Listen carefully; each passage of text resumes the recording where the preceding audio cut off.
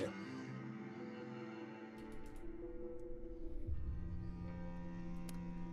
All right, friends.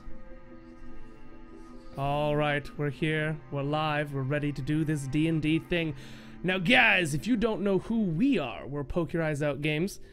This is our second episode of Poke Your Dice Out Games, wherein we play the D&D. Hey, everybody! Hi! Now, due to the nature of this game, we will be paying attention to each other more than we will be in chat. Normally, we're very chat-heavy, but we are going to be worrying about the game, because that's how to play.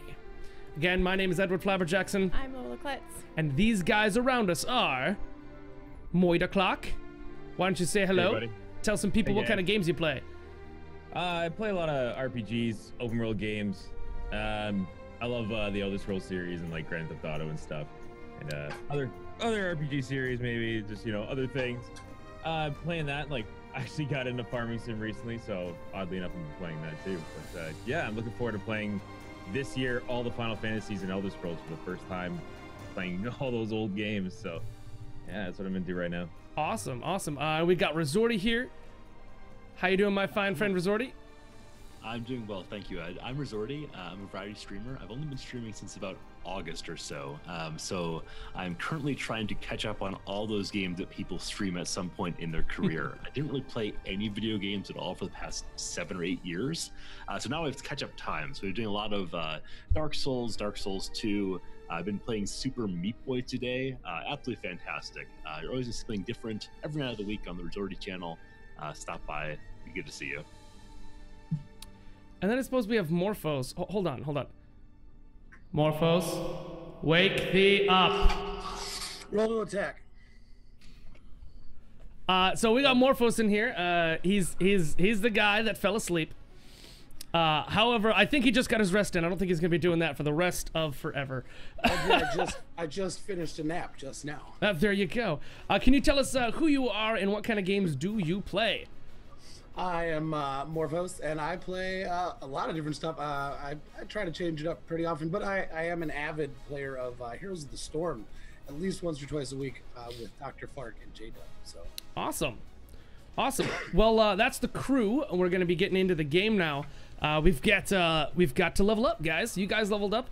I'm gonna kind of be giving you guys some extra levels as we play, just because I don't just keep it focused on the story more than grinding for experience for the next level. So now you guys got a couple of things. We've got Murder here, Murder Clock. You've got a D4 plus 3 on your health. So if you can roll a D4 in chat here, that'll be over there on the upper left. Should be like a little polygonal symbol above the question mark.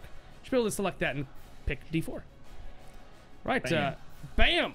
So that's gonna be plus 3. So you're gonna add that on your character sheet with a plus 3. So that's a 6. You gonna allow me to do that? Huh? You gonna allow me to do that? I can let you do that. Oh my god. I mean, I can do it for you if you feel incapable. No, it's fine. I just have to find it. This looks different than the last time I have it, actually. When I go over to attributes and abilities, it's just a huge list. It Cool. wasn't like that before. You can also pick 1 0-level spell to learn. I've already adjusted how many spells per day you can do. But you get to pick 1 0-level spell to do if you want to add that onto your sheet as you're sitting there. That's going to be on page 192 on the PHP. If you got that open. Yep. Cool. And then you're also going to get 3 skill points to add to your skills. Ooh, nice. All right. I'm gonna do. Awesome. I should have thought about this. Morphos. Yes, you've got a level up. You can level up. You get 1 feat because you're a fighter. You get 1 feat. I suggest cleave. Shouldn't I have 2 feet? You do, but you have an extra feat, if you know what I'm saying, in the game. Okay. I suggest cleave, since that's what you were going for last time. That's right. What does that do again? Cleave allows you, basically, if you were to down a foe during your move, you would then get to attack the one next to it. So if you had a bunch of people around, you can do cleave. Now, there's greater cleave, which allows you to keep doing that. But for just the regular cleave, you get to do that once. I say we go with that. So you want to add that on your character sheet under your feats. It should be Should be just there on the first page of your character sheet there. All right. Got it. You also get to roll a d10 plus 3 for your healths. Ooh.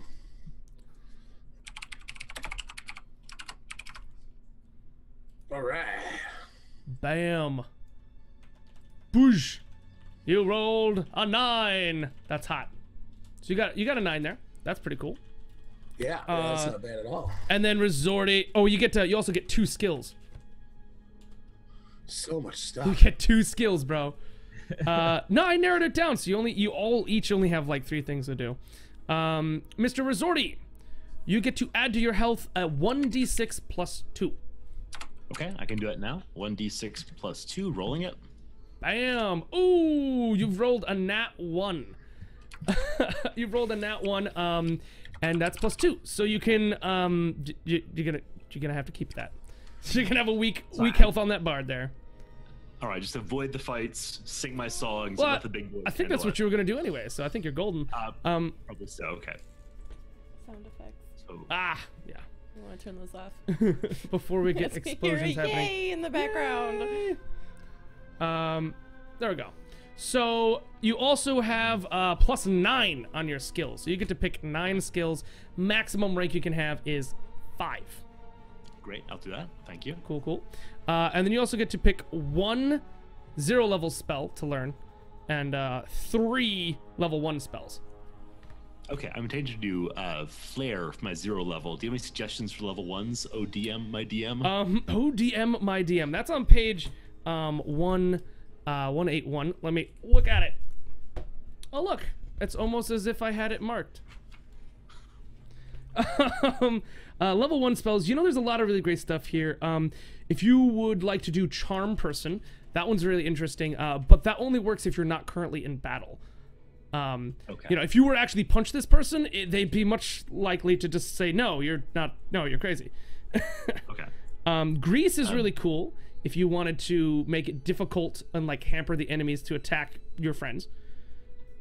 You could do there's Summon Monster here, should you desire that.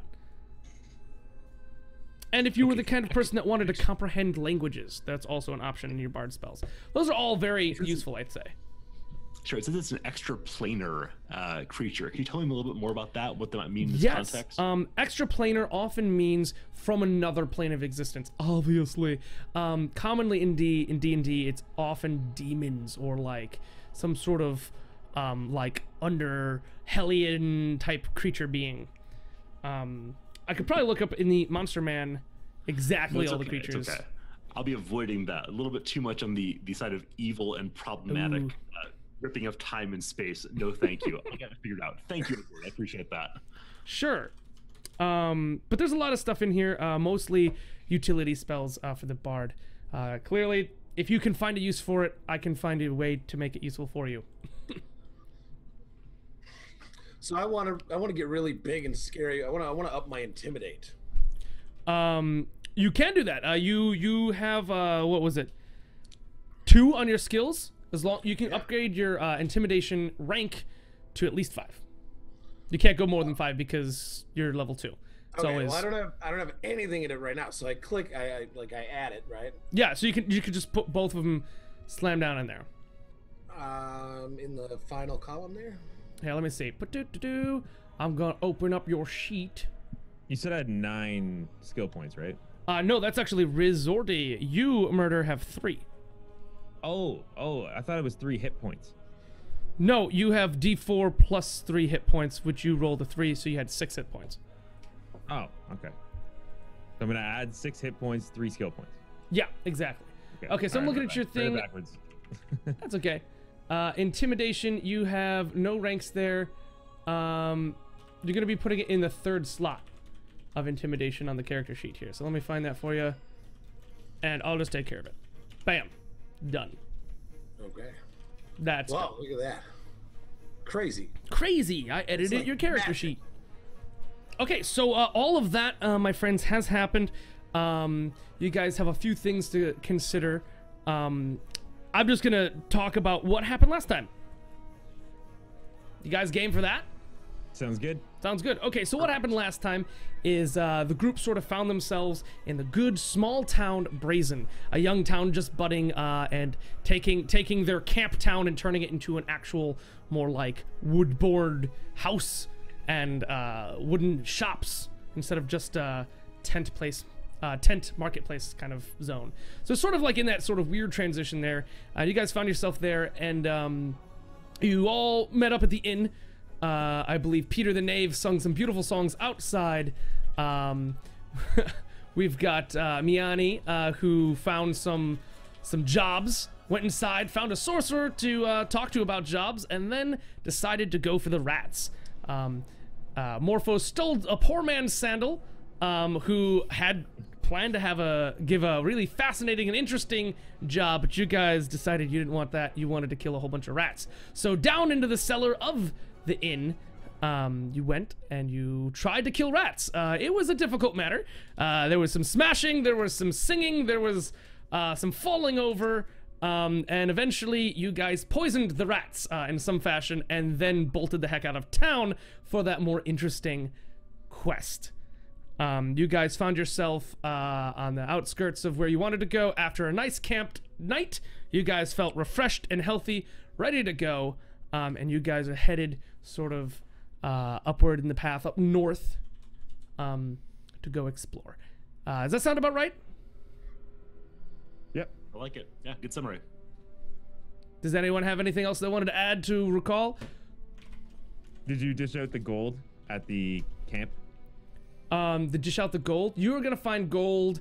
I like to give gold naturally. No, my gold that I stole. Your gold you stole? Three golds for everyone? Actually, I think it did. Yes.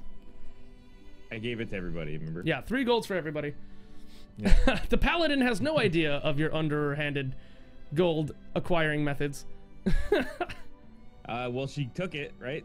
So there you go. There's no problem there. I gave gold to everybody. I split evenly. Yep, Everybody I think she just. I think the paladin just didn't want to deal with it. So yeah, you guys up there, and last we were gonna have a bit of an encounter, and you guys had just learned about some of the surrounding local stuff. There was apparently a battle with an Eisenwolf, an old family back in the way. In fact, Eisenwolf is the same family name of the person who gave you the quest that you're currently on. And we know that, correct? I believe I had a successful yeah, you were knowledge check, right? You were indeed aware of that, yeah. Nice. Indeed. So, yeah, you guys had found yourselves up there, going up across the path, and you had noticed just a little bit too late that there was an arrow on one side of the path and some things moving around on the opposite side of the path. I believe I noticed that, and I had whispered it to my fellows. I had said, "Look over there, boys," or something like that. I don't recall exactly, but you did say something of that nature. Indeed. Yeah, and that's about the point we ended. That was about the point we ended. Yes. So I believe. Let me see. I'm gonna put you guys. You all should be looking at this page. Skaboof. You guys all look at this page, yeah? Which has like some foresty stuff, Very gravel impressive. path, that kind of thing. Yep. Cool. Cool. Okay, let me make sure that we get your tokens in here. Let's see. Where are your tokens?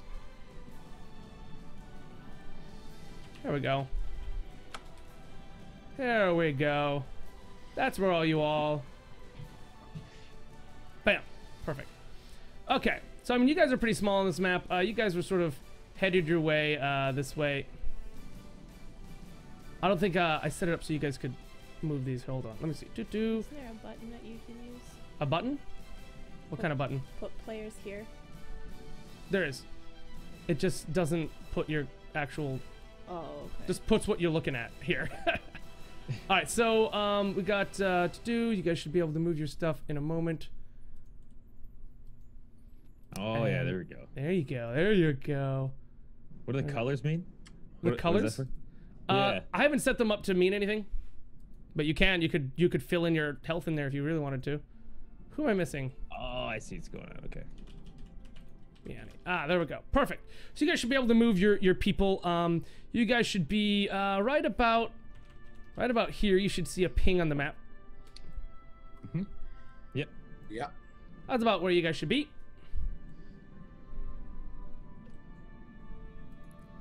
All right.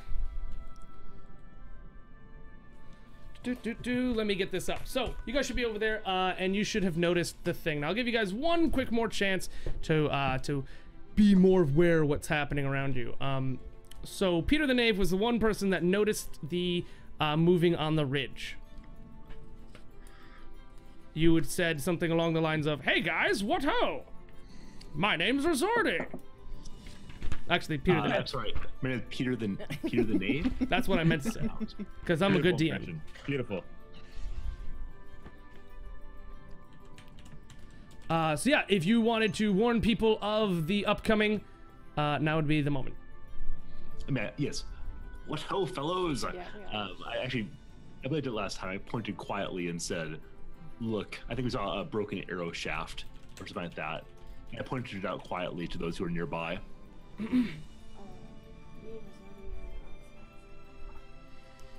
Oh, you are? How'd you guys get in the wrong spots? Hold on. I'm Lola Klutz. You are the most beautiful Lola Klutz. Peter! You are the most beautiful people. So pretty tonight. Wow. Wait. Do I get to be a bard? No, you don't. Get out of here with that.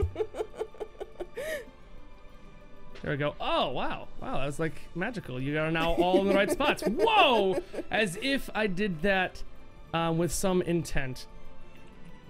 Maybe. Believe I did it on purpose, and maybe everything will be okay. All right, so where was I? So you guys saw a very interesting thing. That's pretty small, probably on stream. So I'm gonna zoom up in here. We got this sort of look happening here. We got some foresty grounds. Got some cool stuff. Now, I suppose that's not really the marching order you guys had, so let's throw down that marching order. Where are you guys, who's walking in front of who's behind who? Move your peeps to where you believe you should be. Okay. Cargo lead. Cargo's sense. leading. All right, Yeah, so Yeah, I thought it'd be around here, but I don't know. Like me and Riz are kind of the just same. like back there hanging out. We're squishy, so we're kind of at the back. Yeah, that makes sense. Not cowardice, just Uh-oh. prudence. Really Yeah. quick. Apparently, Twitch is down. Don't refresh. Apparently. Anyway, so there you guys are, my friends. Startled by an arrow. Some movement on the ridge over here. And Resorty says, or Peter the Knave says, "What?" I say, "Look, friends, there." And he points at the ridge. You guys see a dude. Do I? I don't know. I'm bad at noticing things.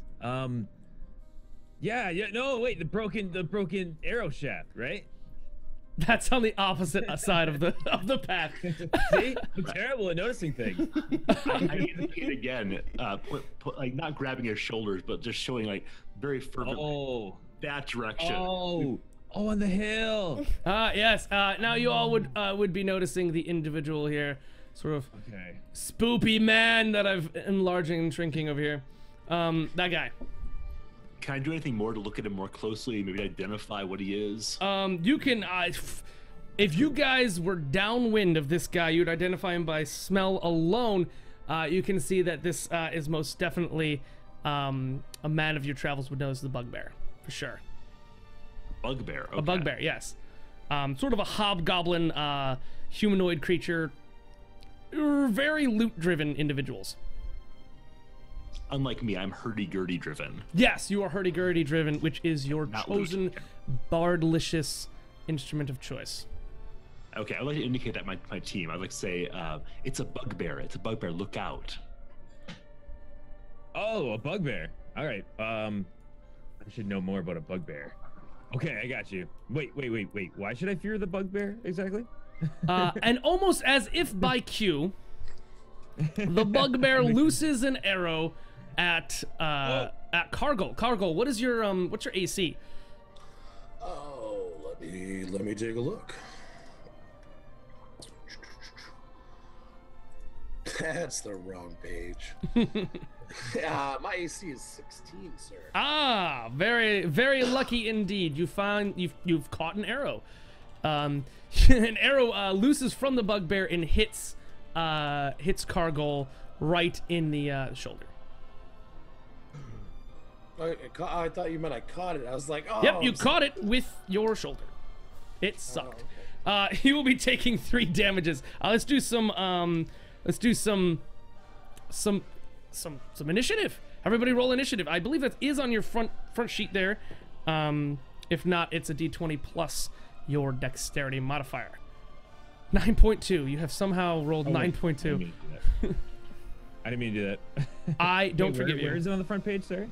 It should be like on the front sheet of your character sheet. It's right under HP. Yeah, right under the HP. Okay, character sheet. Okay. I clicked the little die. I don't know how I got 9.02. I didn't. All right, we got 18. Sweet. I'm getting you're attempting to use a roll command looking for the value of a selected token, but no tokens are selected. I had the same thing. Weird. Just roll a d20 and add your modifier. Ah, okay, cool. You have to click your character. Click your little icon. Oh. That's very odd that you have to do that. Ah. Hey. Ooh. Ooh, what'd you get? Nice. Nice. Okay. So we've got, here we go. 18 from the lock. 5 from the Riz. Boom, and 9 from the cargo. Cool. Awesome. And then there we go. Perfect. So you guys will we'll start with Miani.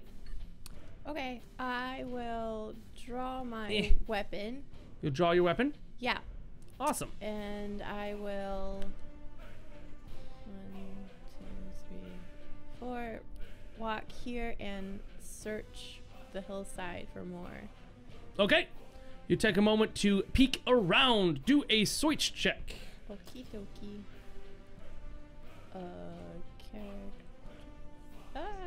Right here. Boom, boom. What you got? Let's find it. Let's find it. I believe in you. Wait, there it is. There you go. Search check. 2. I hit a nat 1 on that one. Yeah, you did hit that one. You walked up and began searching the hillside. You were suddenly aware that you lost seeing the guy that was in front of you. Oh man. You actually like in the process of moving, you were like, okay, wait, my armor's on, I'm okay. All right, my feet aren't hitting anything that is in the way. You walked up to where you wanted at the edge of the path, and you begin searching it, and everything just seemed like a blur. In fact, you were just looking so hard that nothing really sunk in as you were looking. You found nothing. In fact, you have no idea where the guy is.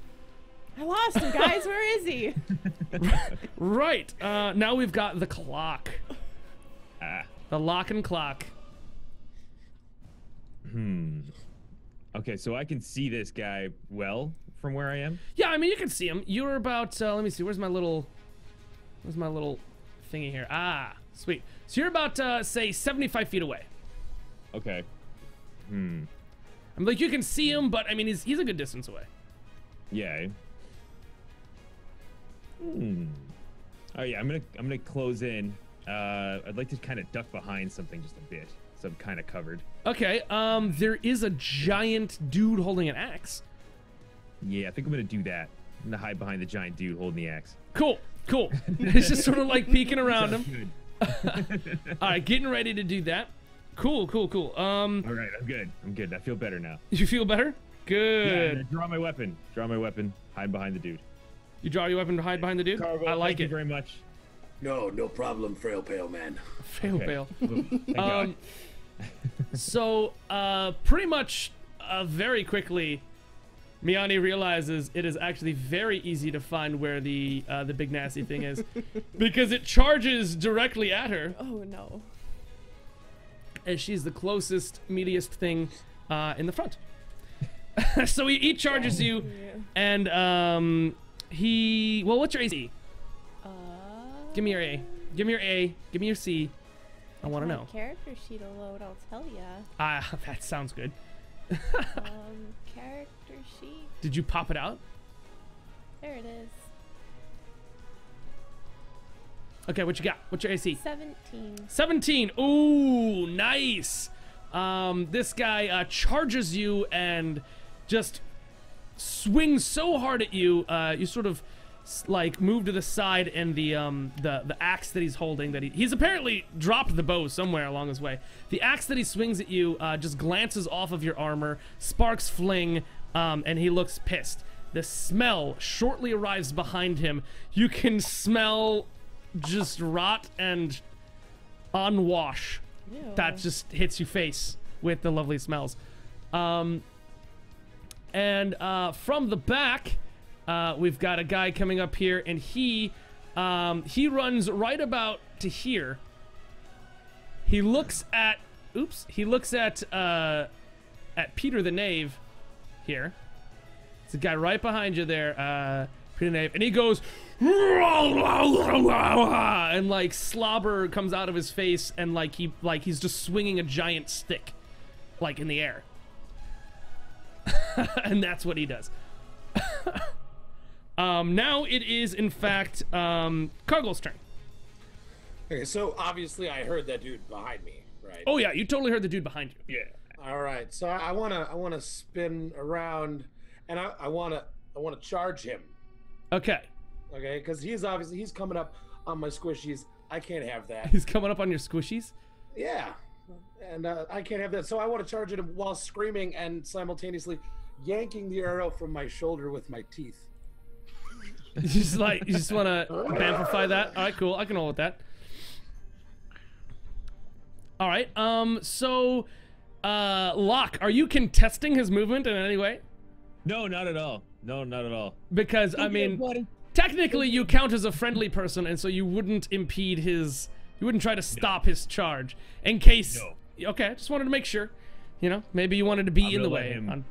Go right in there. No reasoning at this point. I'm not going to attempt it. Go All get right, him, buddy. so he runs in there. You're gonna go +2 on the charge there. So you're gonna run after him. You just sort of rip out the arrow out of your shoulder. You got your axes ready to go. Let's see what happens. I need you to roll your attack. All right, I'm trying to remember which. There it is. There it Okay, is. Can I hit with both, or am I hitting with one and then the other? Or Well, because you're charging, you can only hit with one. It takes a full attack for you to go both, and the one has those huge minuses. All right, let's.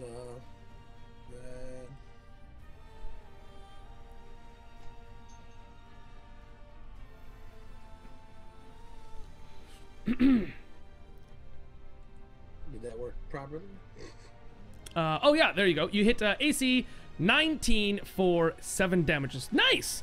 So you definitely strike the bugbear with your axe. It hits him, gouging deep, cut across the chest, and he seems less than happy about this entire situation. And he roars at you, stink hitting your face, but I'm sure you might not have noticed. It almost doesn't overpower the smell of your alcohol-soaked sandal that happens to be adorning your chest. So like, you got him with a good hit there. So that poor guy is hit for, what is it, 7? Nice. After he roars at me, can I just roar back at him?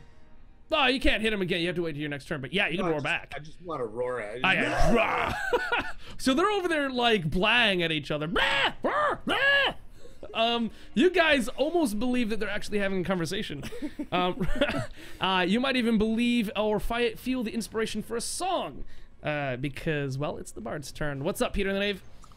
Oh my, all right. So am I allowed to both move and then sing, or must I remain stationary for to sing? I believe as long as your movement isn't being contested, you should be able to concentrate moving and walking. You're a bard, you're a man who's done this many a times. Singing almost is automatic unless there's a trouble with it. So yeah, go for it. You can move and sing. So I tend to move, first of all, over here by lock, just to be a little bit less engaged with what's going on with those two noisy folks over there. And then I'm going to sing to inspire my fellows. Do I need to roll for perform on that? No. This is a sort of a magical ability. You're not trying to sing to gain money or impress people. This is just something that sort of rolls out of your hurdy-gurdy as you twist your crank and the notes drone on. You guys begin. It starts soft and then grows quickly. You guys feel so inspired that you will have no idea, but you add +1 to all the things that you're trying to do. I don't think it increases